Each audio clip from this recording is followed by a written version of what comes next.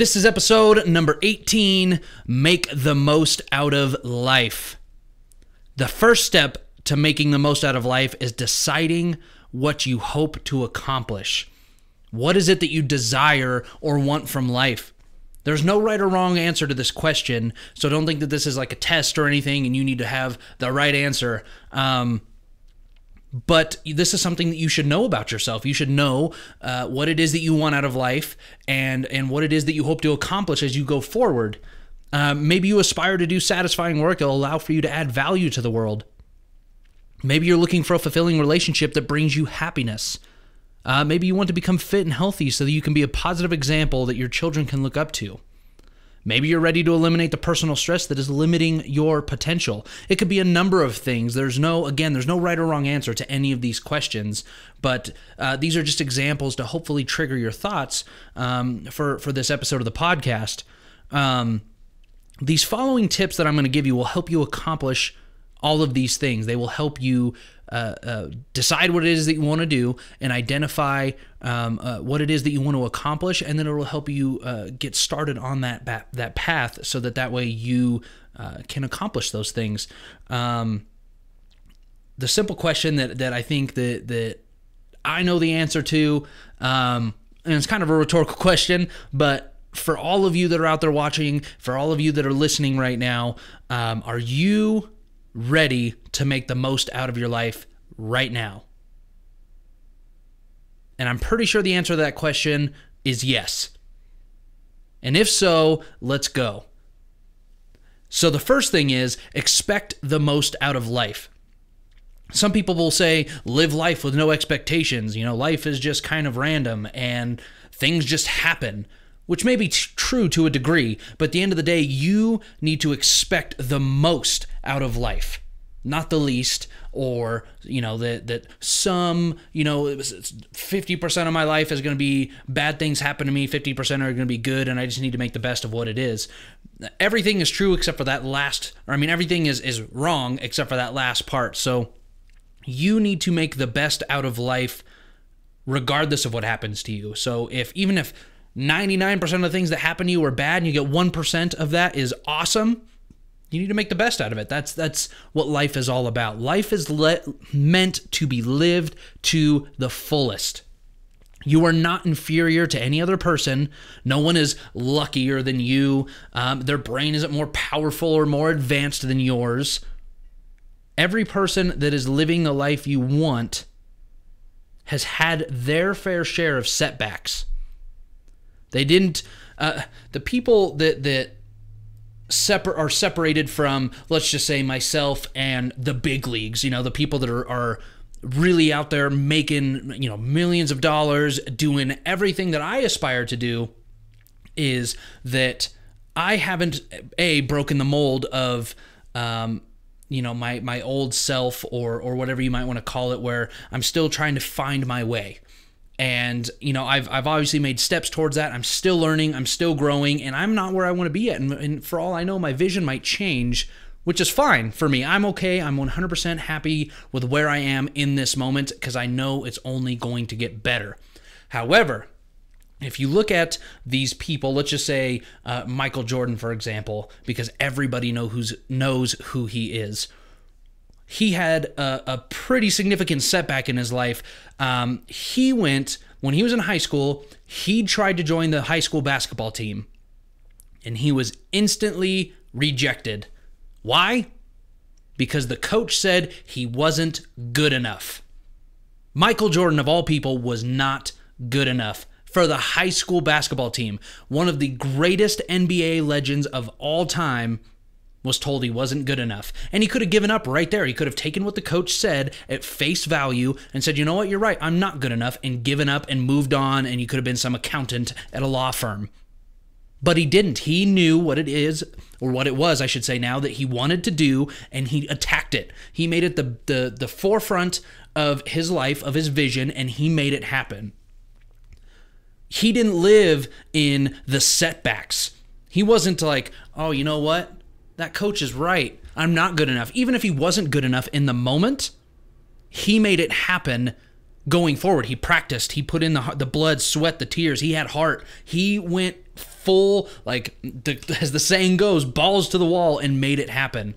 So, I mean, there's plenty of them. The Beatles, for example, were rejected from a studio label because they had, quote unquote, no future in show business.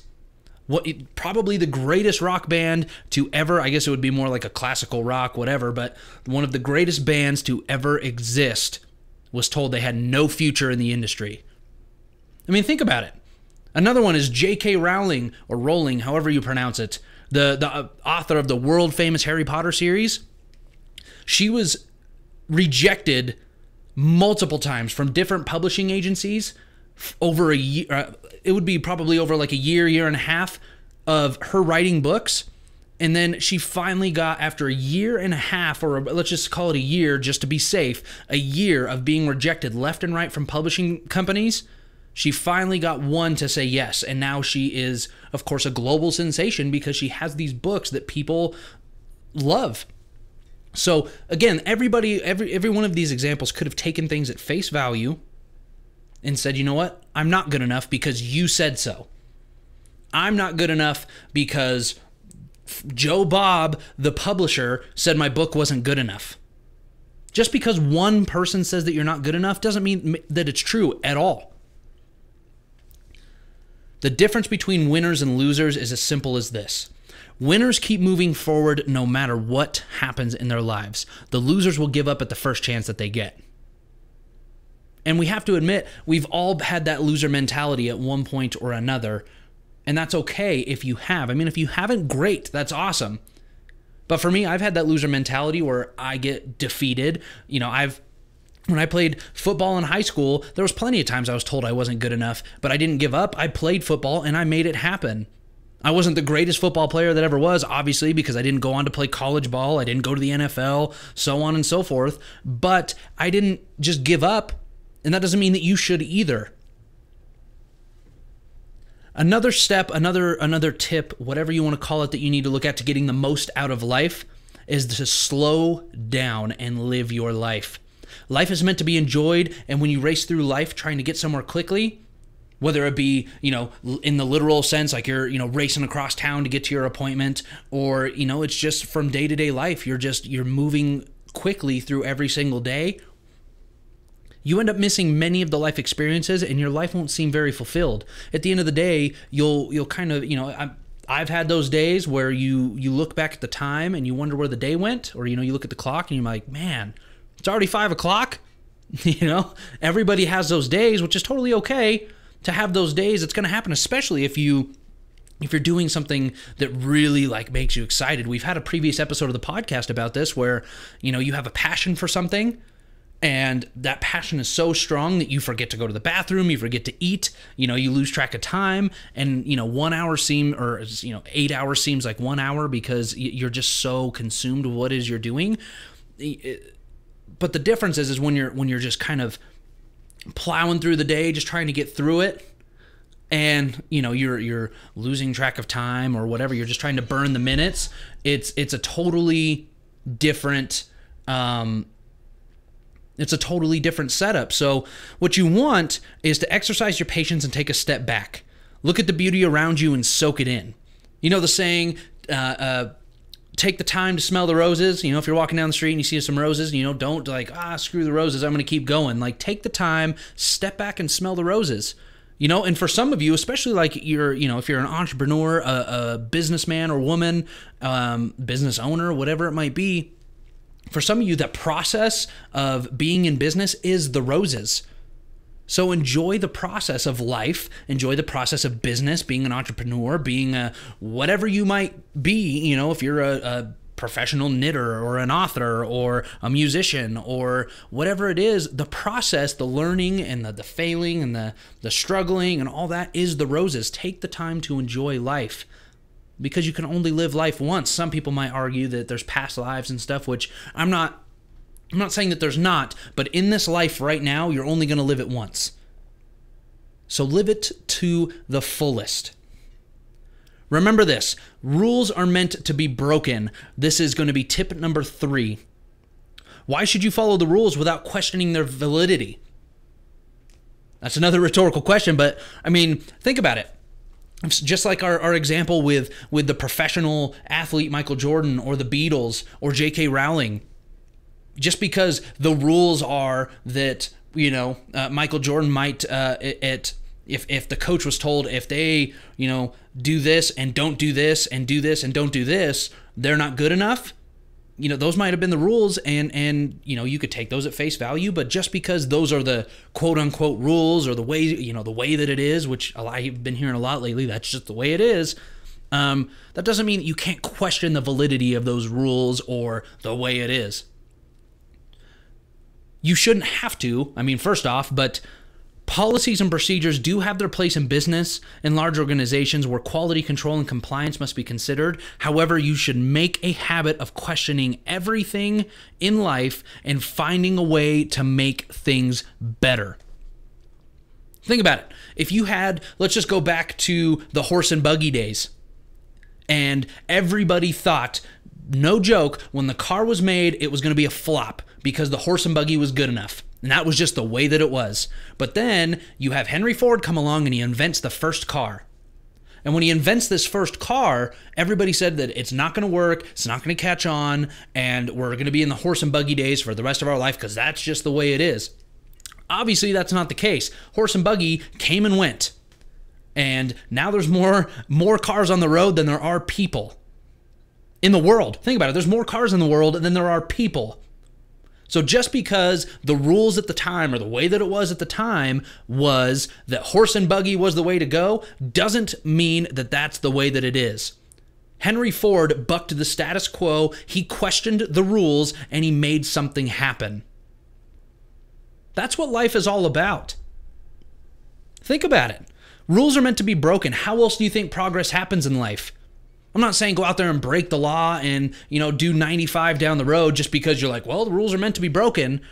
That's similar to like what I was saying. There's policies and procedures in place that we have to follow to survive through life and to, obey the laws and things like that. But at the end of the day, if somebody says that's just the way that it is when it comes to doing what you do in your business or your industry or your life, doesn't make it so.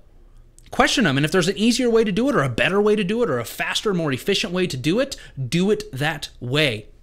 If there's a way that works better for you, do it that way. That's how life is.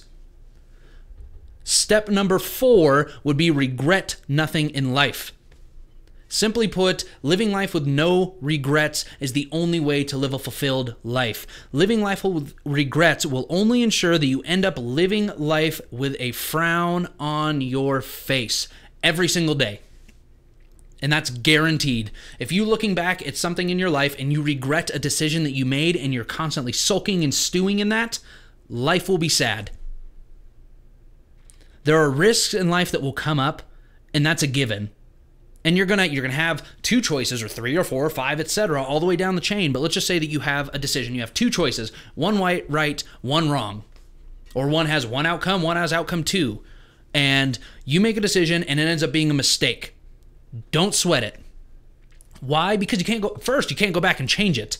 You can't go back and make it right. You can make it right if it was something, you have to go and apologize or whatever, but it's not like you can reverse life, go back and do over. So trying to stew on it and regret it and whatever isn't going to change anything, first off. Second off, life is filled with mistakes. Everybody makes mistakes, all of us. Just because you don't see Bruno Mars making mistakes or Ellen DeGeneres making mistakes or Jim Carrey making mistakes or all these, Kevin Hart, Will Ferrell, movie stars, Michael Jordan, J.K. Rowling, whoever, just because you don't see these people making mistakes doesn't mean that they haven't made mistakes in their careers. It's what happens in life. We all make mistakes. It's inevitable. So the idea here is to not live with regrets because A, you can't change them, and B, we all do it. So the best thing that you can do is to accept your mistakes and to embrace them and use them as learning experiences to make your life better. Because that's what matters, is life is about learning and growing. And if you could take those mistakes and those hard lessons learned and use them as leverage to get you to that next win, that's what matters in life. And our last tip is, simply put, you're not alone. You're not alone in life. You're not alone in what it is that you're going through. I have no doubt that you are a brilliant individual who is capable of accomplishing plenty, but your odds for success will be much greater if you harness the power of teamwork. No one has all of the answers, and anyone who thinks otherwise is cocky at best and delusional at worst. Seek a mentor who can provide you with guidance and direction. We had a previous podcast episode about this, and it was a pretty quick one, but find a mentor, somebody that you can look up to. Somebody that can show you the way, somebody that's lived the experiences that you're going through or similar ones and can give you guidance. Because at the end of the day, if you could take somebody else's skills or traits or life experiences and learn from them without having to go through trial and error and failure and learn yourself and wasting all that time trying to do it, you're that much better off. Make a friend on a level playing field so you can bounce ideas back and forth. Somebody who has a similar mindset to you. Find somebody who has a like mind, somebody who has the same drive, the same eagerness to get through life, and bounce ideas off of them, because at the end of the day, they're going to be the best person to give you feedback because they're at the same mindset. They're at the same level in their life, or the same, the level-headed person, whatever you want to call it. But if you can have a member of your team to bounce ideas off of, it makes the decisions that much easier, and it reassures you or that other person that you guys have each other's backs, especially if something goes wrong and you make a mistake. You guys have each other's back all the way till the end. Offer your support to a newcomer who you can be a mentor to. So not just finding a mentor, but be a mentor to somebody else. If you can find somebody, let's just say that it's a coworker that you're working with, or you run into somebody at a meetup, or, you're at a concert, or, an event, something, and you run into somebody and you get to know them or whatever, and you find out that they're going through something and you can give them guidance, be a mentor to that person. If that will allow for you to grow confidence in your abilities to be a mentor and what it is that you're sharing with this person, but B, you're also going to change somebody's life and make an impact.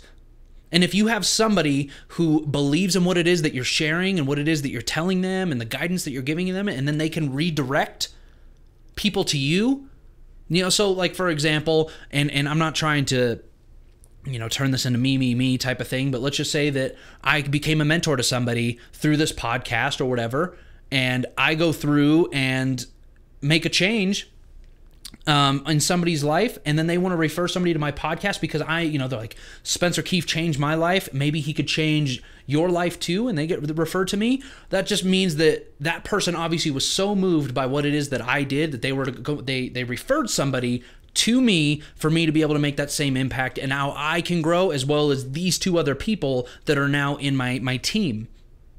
So it's like this big organism that you're creating, a community, and that's something that you should look forward to. Remember, you're not alone. It is easy to stagnate when you are alone, so surround yourself with people who will help you develop. That was it for today, guys, for this episode of the podcast. I wanted to thank you for taking the time. I know it was a little bit of a longer one today, but it was something that I've kind of been stewing on for a little bit, and I've some of my close friends have had some tough times lately, and they've been going through a lot, and I want to reach out to anybody that will that might need help or some guidance or some mentorship or whatever. If you need anything, guys, first off, do not be afraid to reach out to me. You guys can email me at any time. I don't want to keep that hidden from you guys. My email is skeife@spencerkeife.com. So that's S as in Sam, K-E-I, F as in Frank, E @spencerkeife.com. If you guys want to reach out to me, I have questions, concerns, comments, whatever it is about the show, please reach out. I love to hear from you guys. And if you guys have something where you just need some advice, tips, tricks, whatever, reach out to me and I'd love to respond and help you guys out. And lastly, guys, if you think that there's anybody out there that can benefit from this podcast, somebody that you think that might be struggling in life, or somebody that might be in need of this information or any previous episodes, please do not hesitate to share it out. We're slowly building a community here, guys, and I'm hoping that you guys can change some lives by sharing some information that might be changing your lives as well. So please share with your friends. If you have a family member, even somebody that you think that might be going through some tough times, share the podcast. If you're watching on YouTube, share the link to their Facebook page. Send it through text message, whatever. I'm just trying to spread a positive message, and the more people that we can get to see this community, the more lives that we can change at one time. But that's all I have for you guys today. Thank you so much for your time. Now, you know what time it is, guys. It is time to shift gears, go out there and live the most positive, happy, and abundant life you can. Have a great day, guys. Thank you for your time.